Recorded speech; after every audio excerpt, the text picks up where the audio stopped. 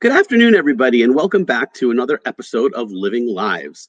Today, I have a guest who I met recently who is, I think he's fascinating to listen to. He's a master storyteller. His name is Pleasant DeSpain. He's an international storyteller, world traveler, author of 18 multicultural story collections and picture books.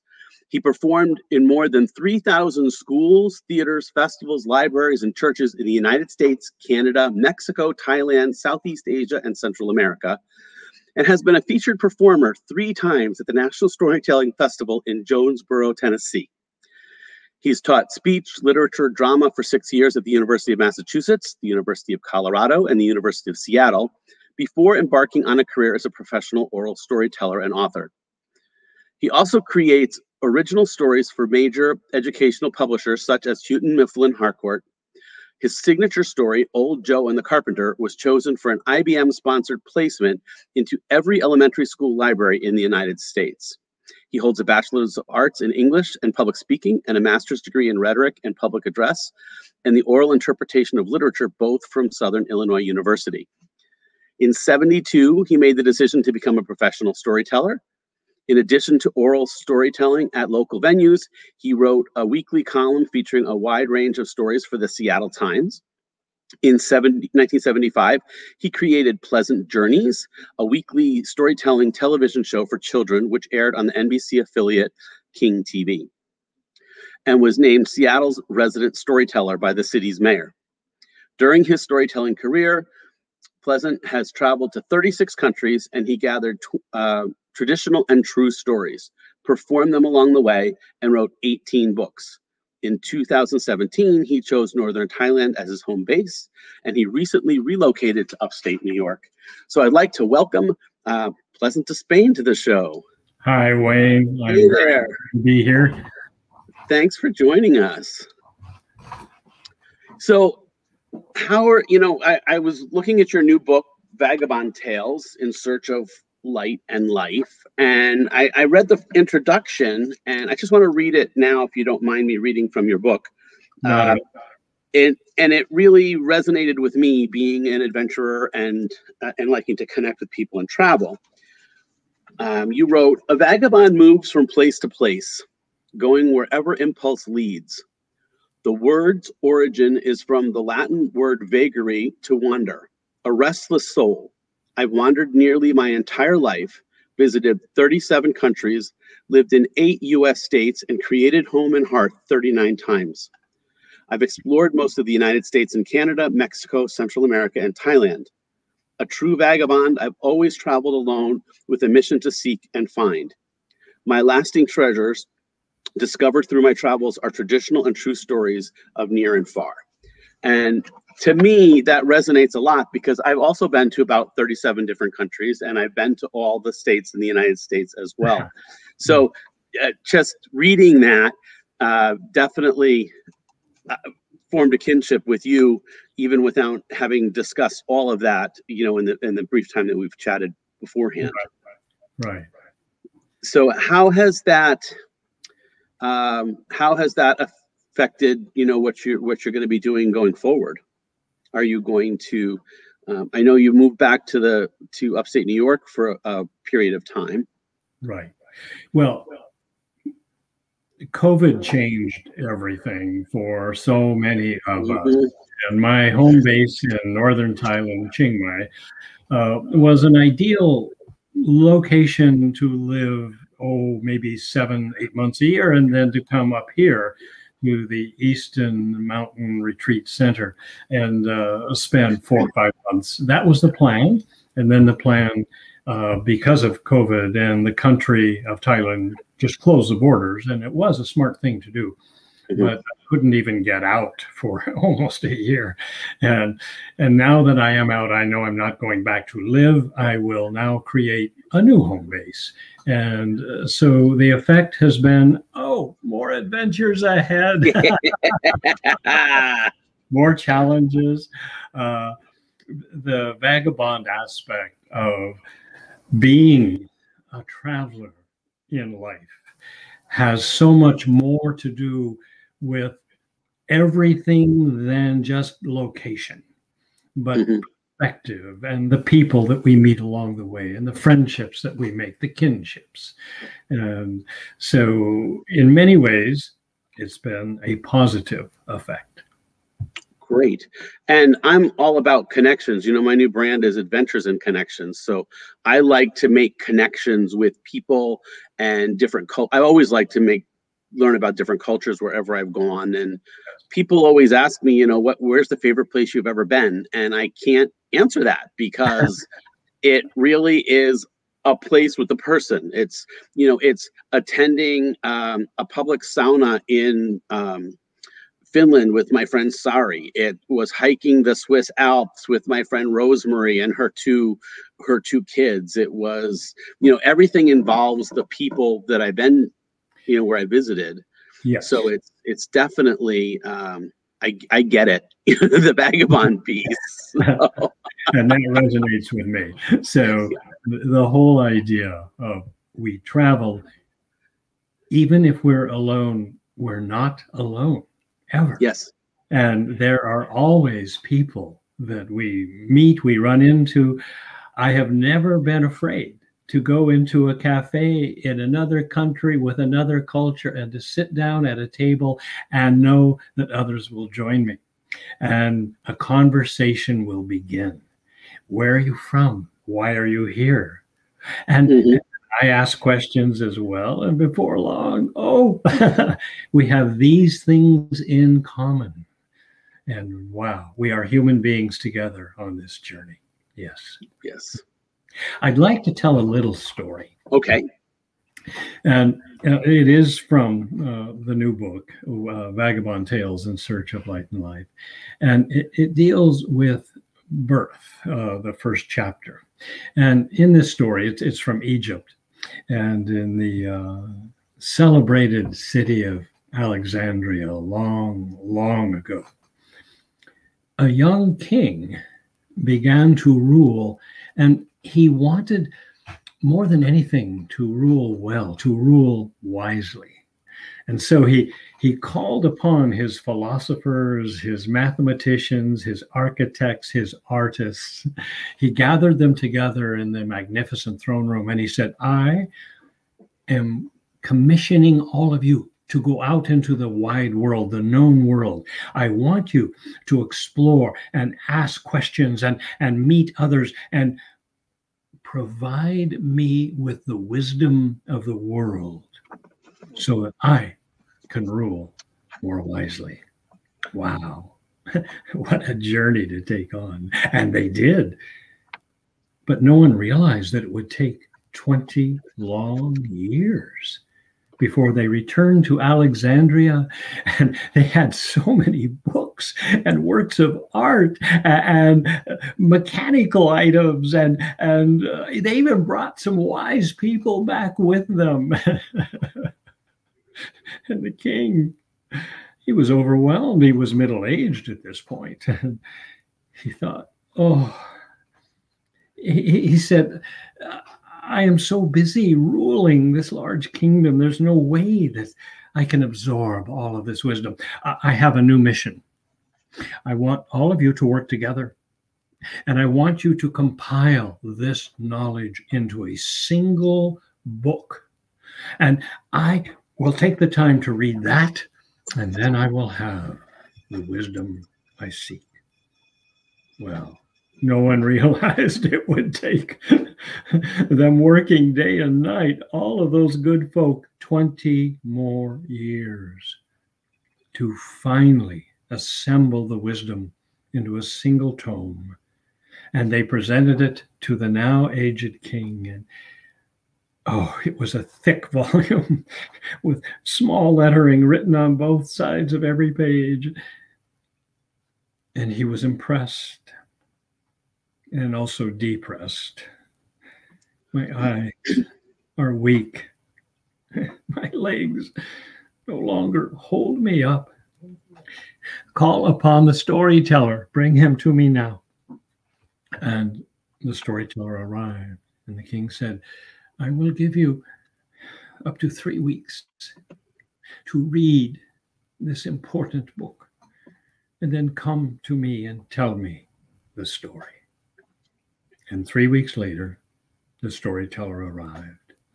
The king was failing. He was in his bed. And the storyteller sat on a stool at his bedside. And he told him this story.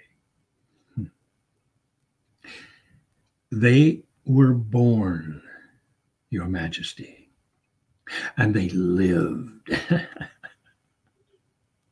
And they knew, well, they learned, and they loved, and of course they experienced sorrow and joy.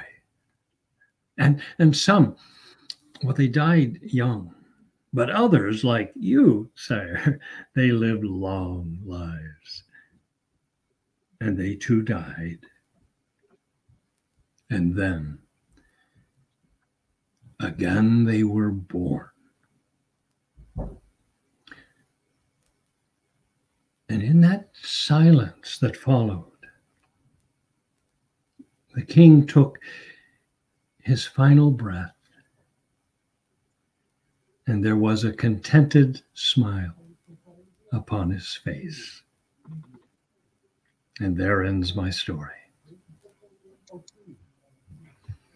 It definitely puts perspective on, the connections that we make and the importance of living, just living our lives.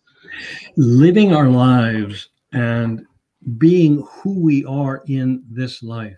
And the reason that I put that story into the first chapter of birth and then tell my birth story and then the childhood, all of that, I have and this is my belief, I expect no one else to accept it. My experiences, especially with my spiritual quest for light and life in all these years, has led me to experience and feel, and now for me know, that we have lived many lives, but only one life is important, and that is this life, right here, right now, this breath. This is what counts. The others, however difficult, however joyful, however sorrowful, how easy, and probably hard, because life is struggle, but they got us here. And here we are now, making these connections. Yeah, it's it's interesting because I sign off the show every week with go out and make a connection and live your best lives. So it really does show us to really look at where we are now. Forget about the past, don't worry about the future, but live now. And when we do that, we can really enjoy the present. Take the present as a present. I like that. Make the present a present. You get to unwrap it every morning. Yes, you get to unwrap it every day, every second. So it really is,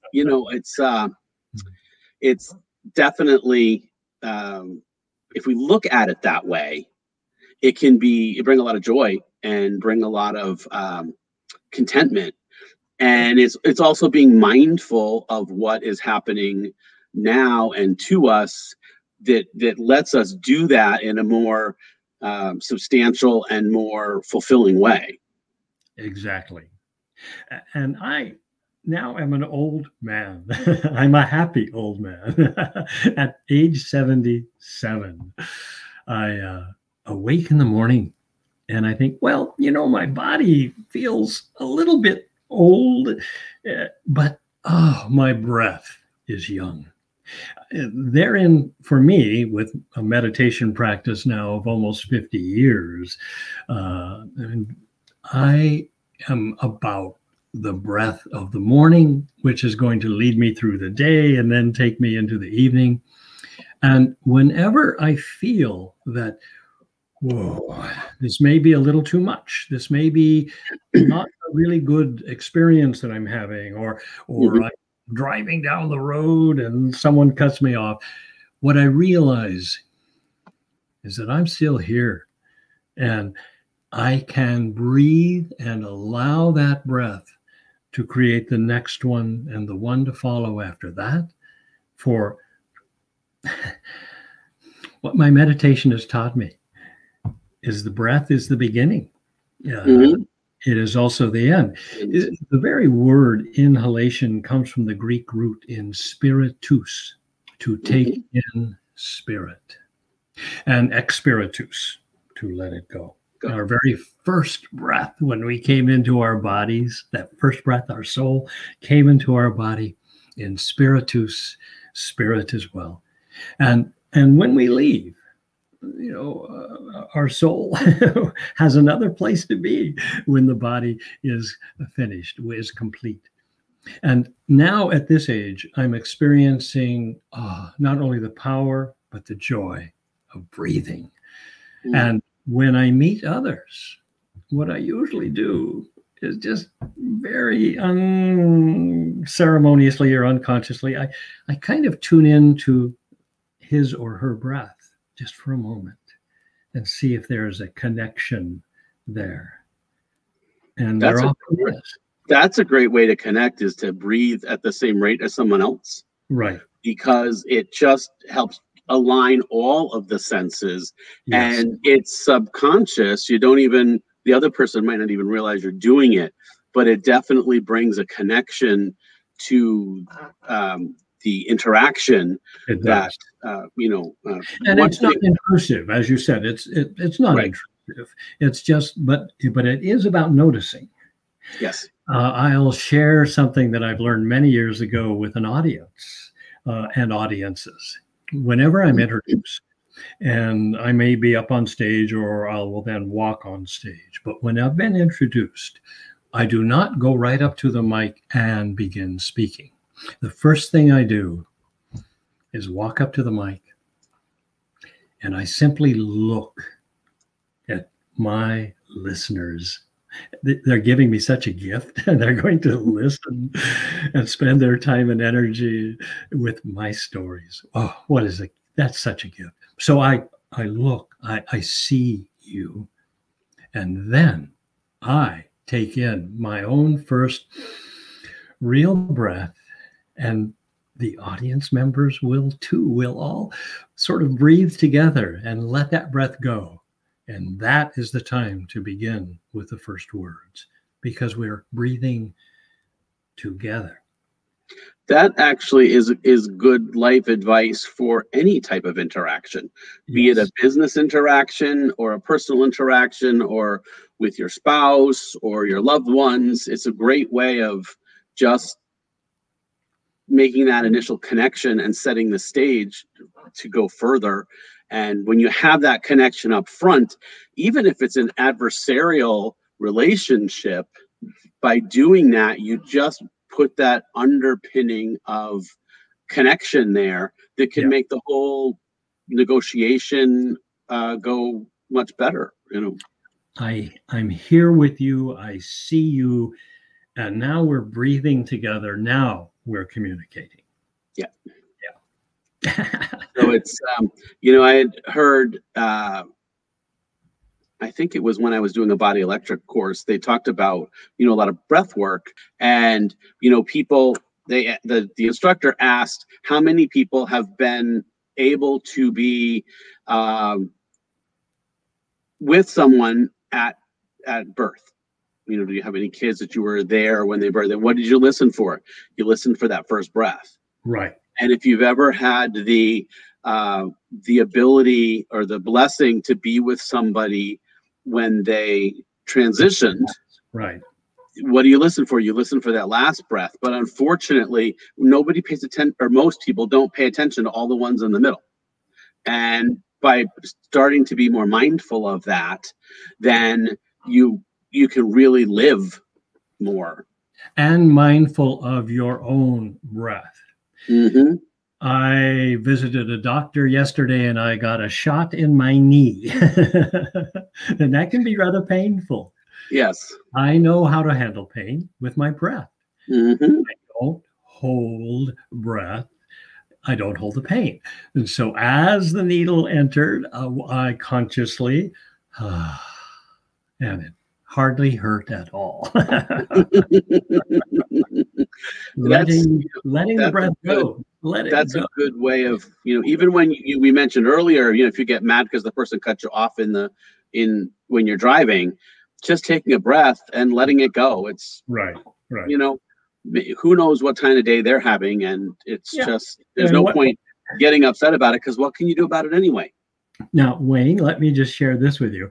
Living in Thailand all the years that I did, I was shocked in the beginning. Now, I would not drive in Thailand. I'm not that crazy. Too risky. But my friends, many foreign friends, they have cars and they drive, and I'm with them, and also riding with my Thai friends, and they all drive.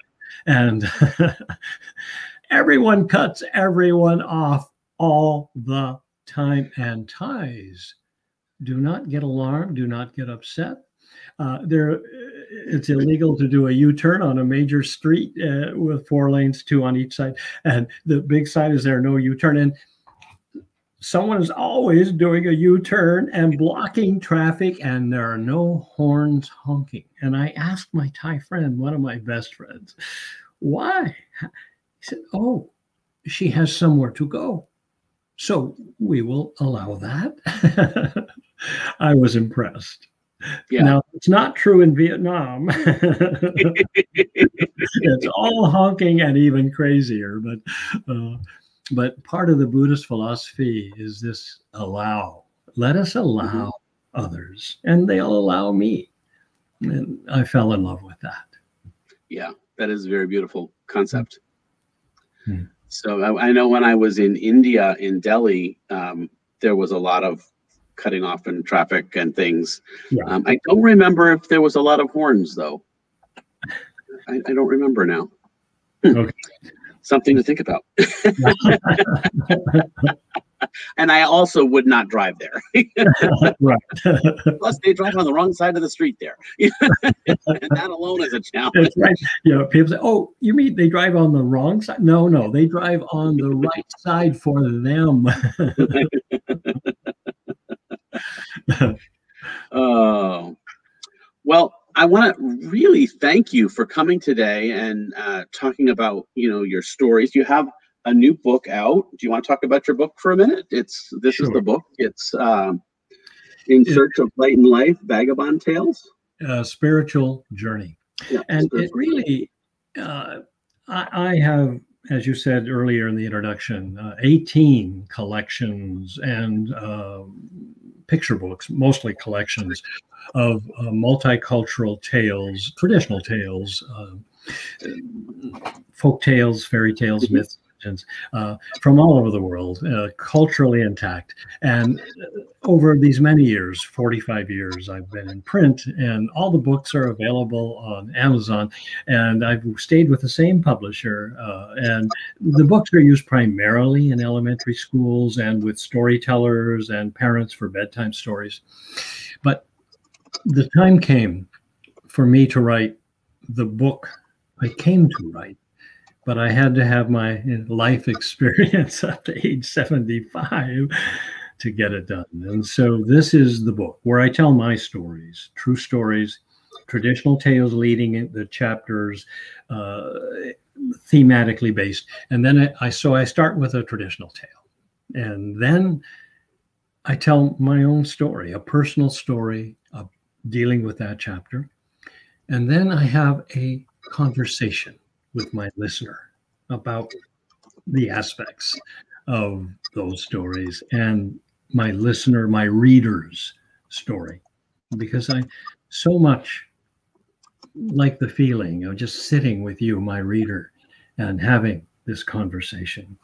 And the chapters, well, there are 9, and I'll just tell you what they are. The first one is birth, something we've all experienced. Then family, and those are not always easy stories. No. Then karma. And really the theme of the entire book is exploring and beginning to heal karma in everyday life. Take what you want in this life, but pay for it. There's a price on everything. Yes. So, and then the chapter is nature. and how we are in nature and the senses, but real stories. Work. I had a vision. I wanted to make a living telling stories. There was no such thing in 1970, 72. What I didn't know is that there were at least 11 others in the United States who had the same vision, the same desire. And we became the pioneers of the American Renaissance in storytelling, which is now worldwide. It's one of the proudest things of my life is that I was a participant. I helped to begin something so important as professional storytelling. Then after work is listen, because it's only when we really listen that we can learn. The next chapter is courage. Because of my stepfather of 57 years. That's just part of the story, but a man of courage. And having experienced a family where courage was vital, and gaining the results, the rewards of that meant so much to my evolution as a human being human. Then soul. We all have a soul. And I have a beautiful love story where our souls made the connection once again.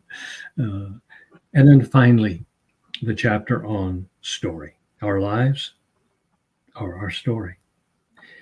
And, well, it's a big story, isn't it? It's an important story. Yeah, it counts. We count.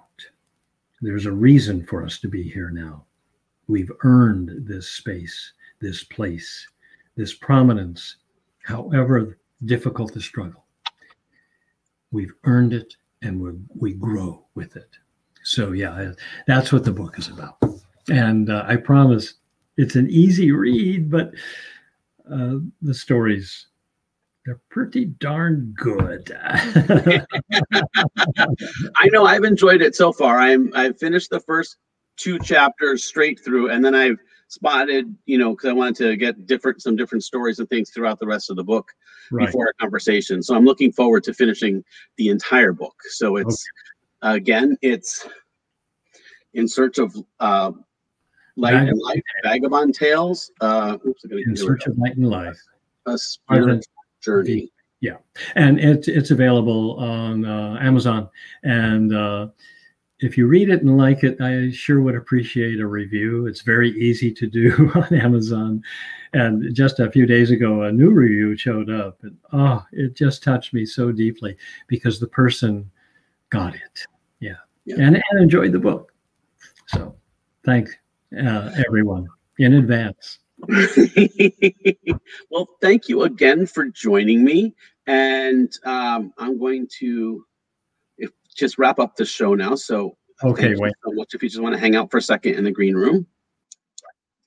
So everybody, thank you for joining me today. Whether you're watching this live or whether you're watching this on the replay, Pleasant is a wonderful person, and I highly recommend the book Vagabond Tales, because it goes into his life, and he like he said, he weaves stories that he's learned or heard in with stories of his own life, and it's really an interesting conversation. So thank you for joining us, and look for some exciting guests coming up in the next few weeks. Next week I'm still confirming. The following week I have Freddie Freeman, and it's going to be his launch of his new album, Golden Heart, which is we're going to be talking about that because the launch is the 1st. So look for those. And now I encourage you to all go out, make a connection, and live your best lives. Thanks for joining me.